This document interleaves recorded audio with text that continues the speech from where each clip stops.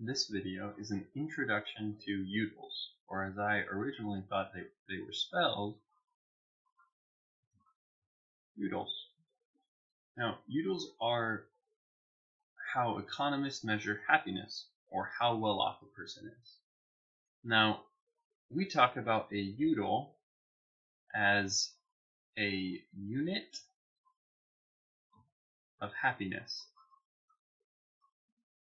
This is a little strange because happiness is difficult to measure.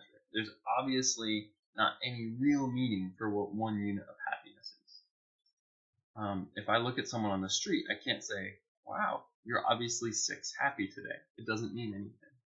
But the way that we are able to use Utils is in comparisons, specifically in comparisons between bundles of goods or activities and deciding which one is better.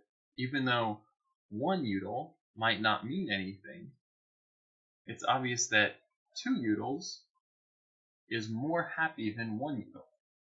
And so in this way, we're able to use utility as a way to compare 2 different options, even though the measure itself is kind of hard to grasp.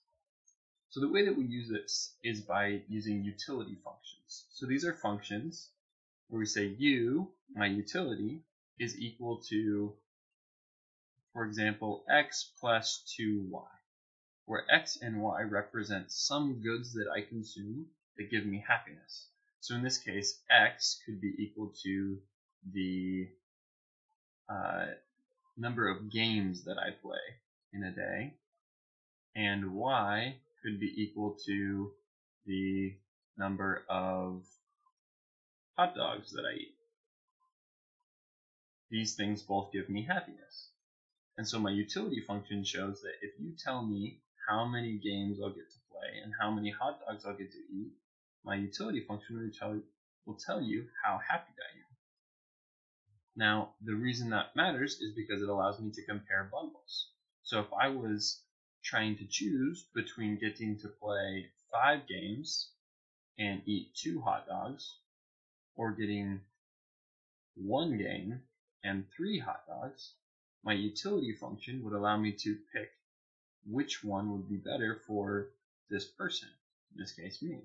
So if I had 5 games and 2 hot dogs, my utility would be equal to 5 plus 2 times 2, or 9. And if I had the other option of 1 game and 3 hot dogs, it would be equal to 1 plus 2 times 3, which would be equal to 7, where this 5 and this 1 are the x value, and this 2 or this 3 are the y value. And so here I can see that I would rather have 5 games and 2 hot dogs. This works because utility is an ordinal measure, not a cardinal measure. And that means that the only thing we care about with utility is the order of choice, not how big the gap is, not any actual distance. Like I said, being 9 happy or 7 happy don't have any meaning by themselves. But the fact that 9 is greater than 7 tells me that I prefer this bundle to this one.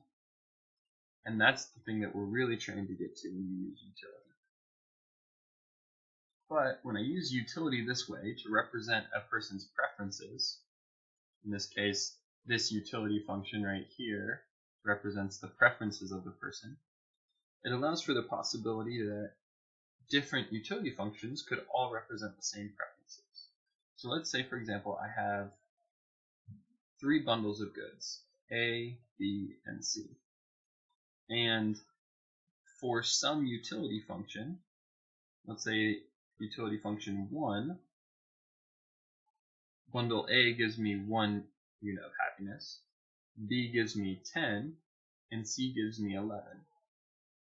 What this would tell me is that C is preferred to B, which is preferred to A. C is the one that gives me the most happiness. What it doesn't tell me is how much more happy it makes me. The distance between 10 and 11 doesn't matter. All that matters is that C is higher than B and B is higher than A.